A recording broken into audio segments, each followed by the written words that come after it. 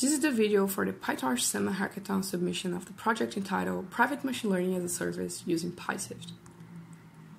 The goal of our project is to extend PyTorch with the ability to allow multiple individuals, researchers, or organizations to share AI models with each other while mitigating misuse, preserving the privacy of individuals, and protecting the intellectual property of the models involved. In this demo, we'll focus on 3 different use cases. The first one is public serving. It consists of allowing individuals to download the model and run it locally. This approach protects individuals' private data and facilitates research reproducibility. The second use case is private serving, which means that users only have access to the model's predictions, but not the model itself.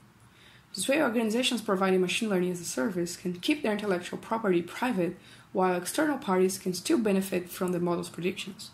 Last use case is encrypted serving. The idea is that at the same time we protect sensitive models and preserve data privacy. In other words, users don't have access to the model's weights, and model owners don't have access to users' data. Let's take a look at the demo. In this project, we use PySyft and Grid. These are libraries that extend PyTorch by adding the ability to handle remote and encrypted tensors. First, I'll show how to serve a public model. We use a pre-trained version of the GPT-2 model. Let's import our dependencies, then the first thing we do is connecting to the remote client, which is able to store tensors and models. Then we can define our model using regular torch, and the only special thing we do is trace the model. With this operation, we are able to serialize the model and send it over the wire.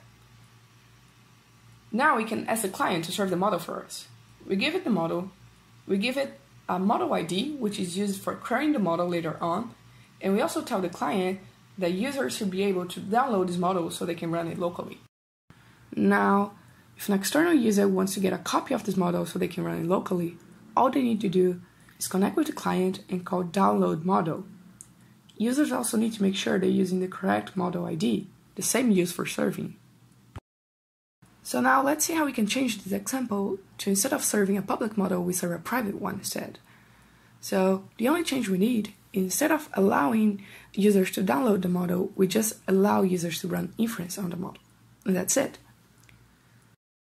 Users will see an error if they try to execute operations they're not allowed.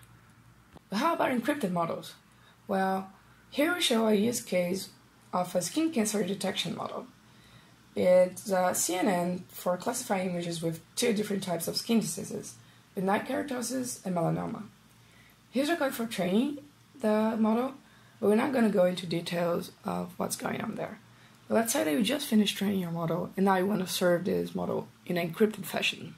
Well, the first thing we do differently is that we actually connect to a couple of clients and not just one. This is because we use a protocol called Secure Multi-Party Computation that consists of sharing data ownership in order to encrypt the data. So now we instantiate the model, but notice that we don't use the torch-and-end module. We actually use a PySyft abstraction that will be able to provide us SMPC encryption. After we have the model, we can just encrypt it and serve it. In order to query an encrypted model, the first thing we do is we encrypt our data, since it needs to be encrypted. Then we download the model the same way we did with a public model. We actually don't get the model itself, but an encrypted version of the model. Then you can just run the encrypted data in the encrypted model and then request a decryption. And that's it. Then you get a result. But none of the parties actually have access to the model's weights or the user's data. To finish the demo, we introduce a concept called grid network. The idea is that a cluster of fully connected clients represent a grid network, and that users don't need to know exactly what workers compose the network. They can just talk to a gateway that knows the entire network. This means that a user can host a model on the network without even contacting any client, which is a very powerful concept. We can also use this idea to provide fault tolerance in the network. Also notice that the grid network and the clients that are part of the network are not hosted on my local machine. They are actually hosted on Heroku. And that's something we support on Grid. We believe that for machine learning as a service to be widely adopted, trust mechanisms are needed.